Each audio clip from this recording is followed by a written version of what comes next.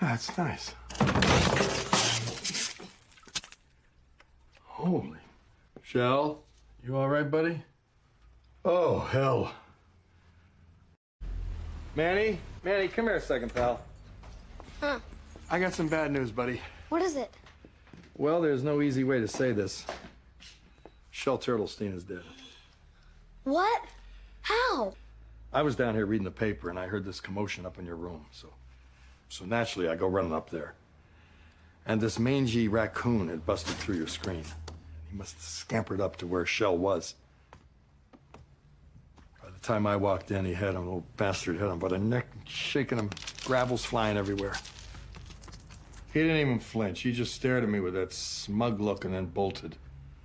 If only I'd have got here earlier. May I see the body? Baby, are you sure that's a good idea? It's something I have to do. That's him. Sorry, pal. It just doesn't make any sense. Yep, only the good die young. But in school we learn raccoons are nocturnal. They sleep during the day. They sure do. And this one must have got up for a midnight snack. You know, we've all done that. I guess so. Yeah, it all adds up. I don't think I can be in here right now.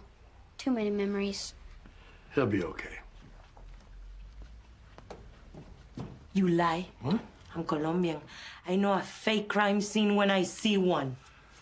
I was hanging up the new poster, and it fell on top of him. It was an accident. You have to tell him. No, I've been through this before. When Mitchell was 9, I was supposed to take care of his bird. It got out and flew into a fan. It was like a bloody pillow fight. My God, how many pets have you killed? Just the 2. I took the heat on the bird. It was a big mistake. To this day, Mitchell looks at me. I see him thinking, that's the guy who killed Fly Zimonelli. And what if he finds out? Then what? You'll be the guy that killed his pet and lied to him. He's not going to find out because I covered my tracks. Okay.